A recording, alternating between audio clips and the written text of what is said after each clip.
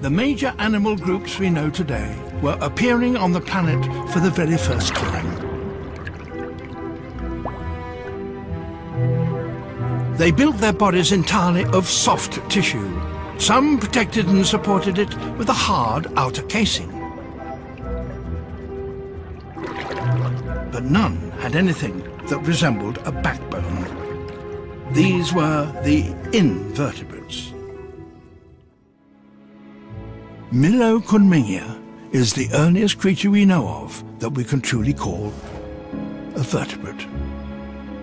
And it seems clear that it used its strong inner rod to move in an entirely new way.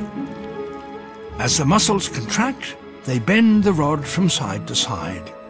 This movement pushes against the water and creates forward thrust.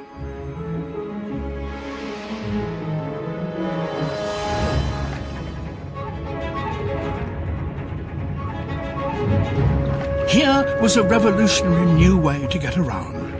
It allowed Myllocormyia to roam far and wide and escape the dangerous invertebrate predators that were prowling the seas.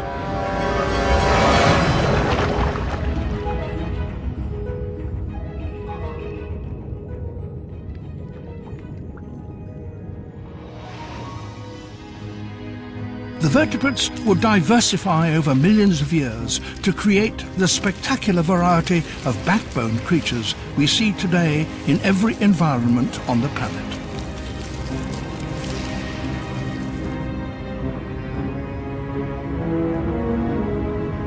Fish dominate the seas, lakes and rivers. The amphibians live in both water and land. The reptiles can survive in the driest places on Earth. The birds rule the skies. And the mammals have insulated their bodies to adapt to every climate. We humans have used our greater intelligence to overrun the planet. This astonishing journey was built on a series of key evolutionary steps that helped our ancient ancestors to exploit their environments and overcome huge challenges. The first of these advances was the development of that inner support, the notocord.